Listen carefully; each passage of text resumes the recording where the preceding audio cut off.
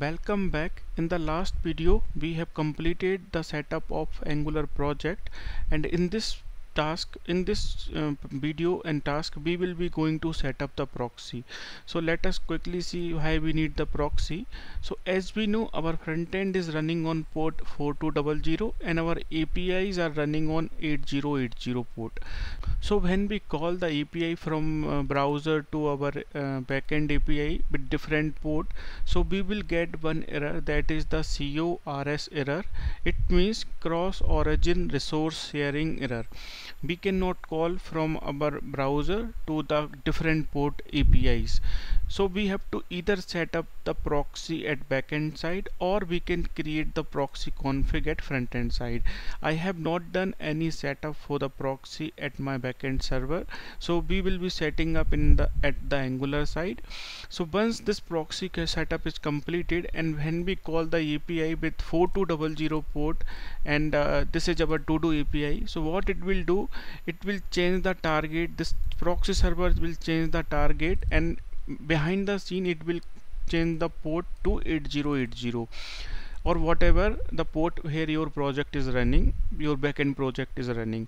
So once the project is successfully completed, setup of proxy is successfully completed, so it will redirect us to this, but in the browser you will see this URL. If it will fail, the proxy server is not running or any issue in your proxy server config, so it will call the similar API whatever we are calling from our 4200 port. So same API call will go and it will throw the 404 error, since we don't have any API running on 4200 port. So let's see in the practical. So first of all, we need to install Winston. I have already installed, you can see in my package, it is as a dev dependency, so Winston is there. But then we have to copy this file and we have to create one file, proxy config.js, and let's paste it. Once we do this, we have to set up the option in angular.json serve command. So search here serve,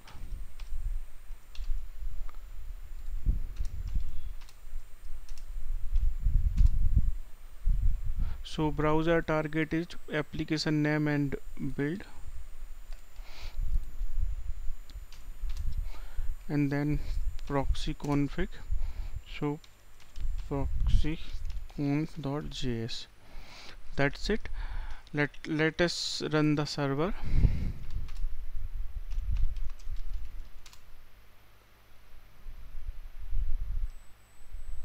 We got the error, proxy conf.js does not exist. Let's recheck. So proxy config, let's rerun.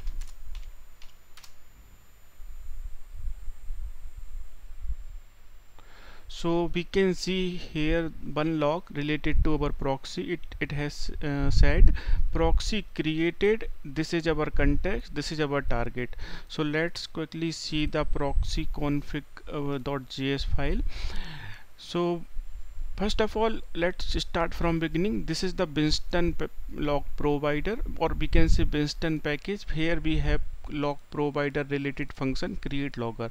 We can even remove this port and remove this line, still our proxy will work. But what the issue is, so when we start our server, we cannot see the proxy in the local project compilation. We cannot see proxy, but still proxy is set up successfully. So this code is enough. Context and target is the primary property. Here we are saying all the 4200 port API, star means any API after /API will redirect, or we can say will change the port from 4200 to 8080, or wherever your project is running front end. Let's say your front end is running at 5000 port, so it will change 5000 port to 8080 where our backend is running. So this information is enough, but since we want to see the log at the console, so that we have to install Winston, and this is the basic configuration.